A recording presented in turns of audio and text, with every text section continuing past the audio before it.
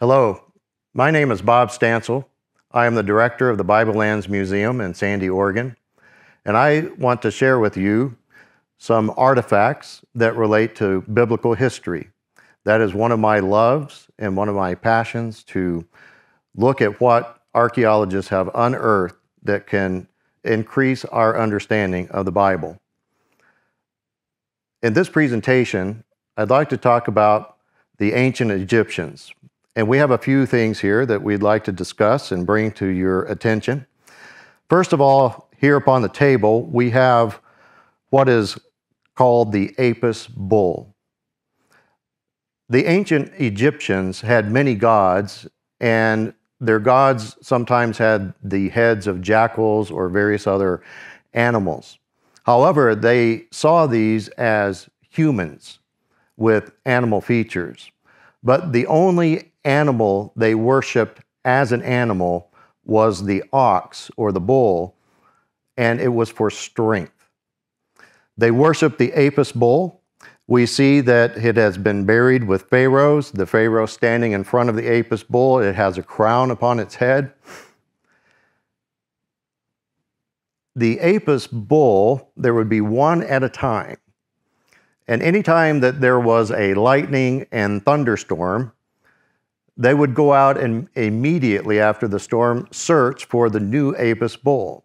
Now the calf would have specialized markings upon it. I suppose the priests would look for the markings and determine that this would be the new Apis bull. The old Apis bull would be mummified, and they have found at least 21 in one area where these bulls were preserved and mummified.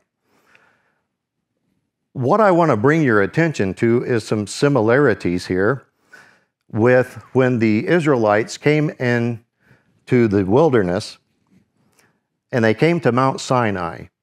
And we read there in Exodus that when Moses went up into Mount Sinai to receive the law, that there was lightnings and thunderings, and the children were afraid to approach the mountain, and they were told not to approach the mountain.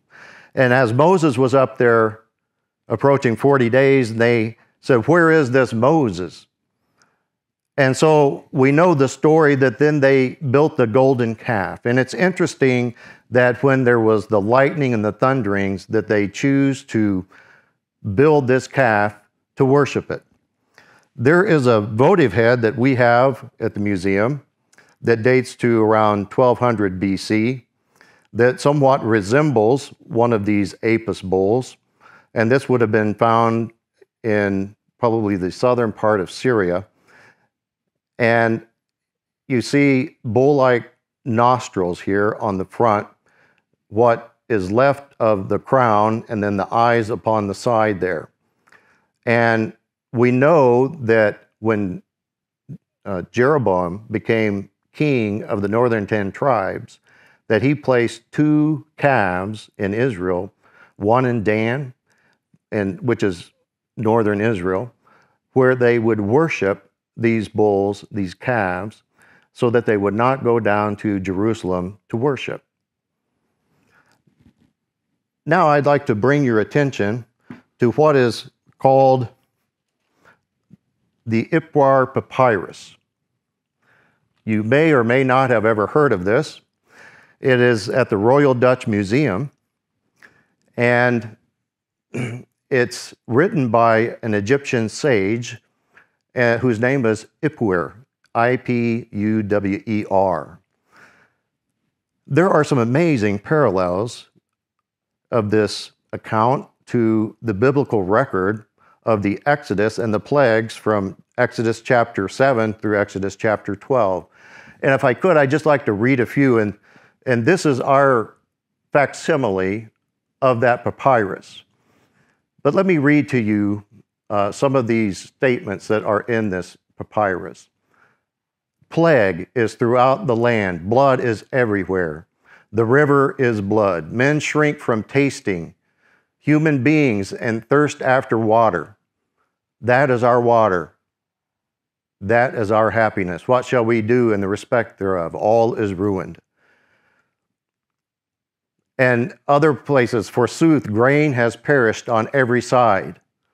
All animals, their hearts weep, cattle moan. Behold, the cattle are left to stray, and there is none to gather them. The land is without light. The children of princes are cast out into the streets. The prison is ruined. He who places his brother in the ground is everywhere. It is groaning throughout the land, mingled with lamentations. Behold, the fire is mounted up on high. Its burning goes forth against the enemies of the land.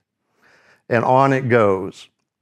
When asked about this papyrus, the curator of the Royal Dutch Museum agreed that this does sound similar to the plagues of Egypt.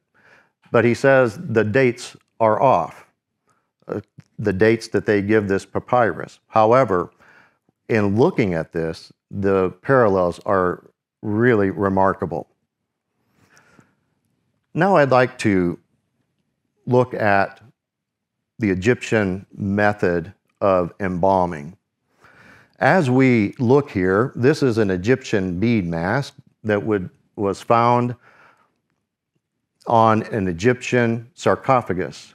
The common people could not afford, of course, to have themselves buried in golden sarcophaguses as the pharaohs were. And so they would use this inexpensive faience material to make beads out of and make masks that would resemble them. And we see this remarkable bead mask, and Egyptian embalming had highs and lows over the centuries and probably was at its peak during the time of Ramses and that time period. It waned and was not as good later on. The Egyptians never wrote down on how they embalmed the human body. We do know that they had the canopic jars, and it's been figured out how they removed the brains. But much of what is known about the embalming process was discovered through the writings of the Greek historian Herodotus. And from that, Dr. Bob Breyer, a professor of Egyptology, in 1994 was allowed with his colleague to mummify a human body. In their research, what they discovered in the mummification process, that it took 40 days for the first initial phase, and then another 30 days for the second phase. Why is this remarkable? Because we look when Jacob, Israel, dies, that Joseph has him embalmed in the way of the Egyptians. And there is a 40-day period mentioned there in the scripture. And then there is another 30 days that they take Jacob's body to the land of the promised land, and they bury him there. We know that the Egyptians had a rule that human body had to be put into the ground on or by the 70th day. This is remarkable because it shows the person writing the account in Exodus had to have firsthand knowledge of how the Egyptians embalmed. Now we would like to take a look at the embalming process in the 1st century, and we're going to look behind me here. We move to the 1st century, and we see portraits of Romans that were buried in Egypt. The Romans that lived in the area loved the way that the Egyptians embalmed bodies. And so they would have themselves embalmed, and they would have their paintings painted upon their coffins, or we'd say caskets. And we see here that on these caskets, they have these beautiful portraits. Now, if we look at these, we see women who have jewelry. This woman's name is Aileen. She was around age 35 when she passed away. She had 2 children buried with her in her tomb. And then this lady, Demos. And again, look at the hair and the jewelry upon her. And these were painted on the wood that surrounded the body on the outside. And then here we have a woman, and this woman is Jewish. And next to her is what the archaeologist that discovered the find deemed the jewelry girl, because of the amount of braiding and jewelry that she has on her body. But if you notice the contrast here between the Jewish lady, her hair is not braided, no jewelry, and it's just an interesting thing to note. And we are looking back at a time period when the apostles would have been alive upon the earth, and this is how people looked. Now, next to them, we go over here, and this is a priest of Seraphis. Seraphis was a combination of an Egyptian god and a Greek god, and turned more or less into a hybrid god. And we see this priest has a beard and tries to look similar to the image of Seraphis that was worshipped. We know he was a priest because the star that is upon his head on the band up there. And then next to him, we have a Roman soldier. And we know that he is a Roman soldier here because of the strap that would have held his gladius sword.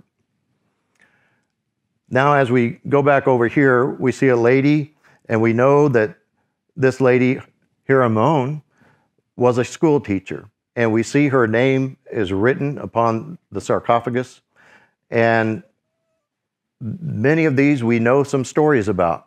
But then there are those that we don't know hardly anything. We don't know their names or anything about them.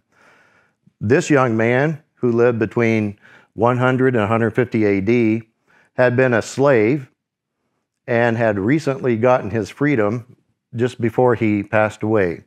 And we see the painting and the eyes in the young man there. And then here's another boy that lived around the same time period. This man, Diogenes, was a flute player there in Egypt. And then over here, Demetrius, who lived around, died around 95 to 100 AD, was a type of businessman. He was age 59 when he died. His body is at the Brooklyn Museum in Brooklyn, New York. And they did a CT scan on him 10, 15 years ago and discovered that he suffered from gallstones, which was interesting. So his body and his sarcophagus is there at the Brooklyn Museum. Most of these went into private collections because they were looking for gold objects, the archaeologists, and bounty, but all they found were mummified bodies and these wonderful paintings that have been saved so we can look back in time.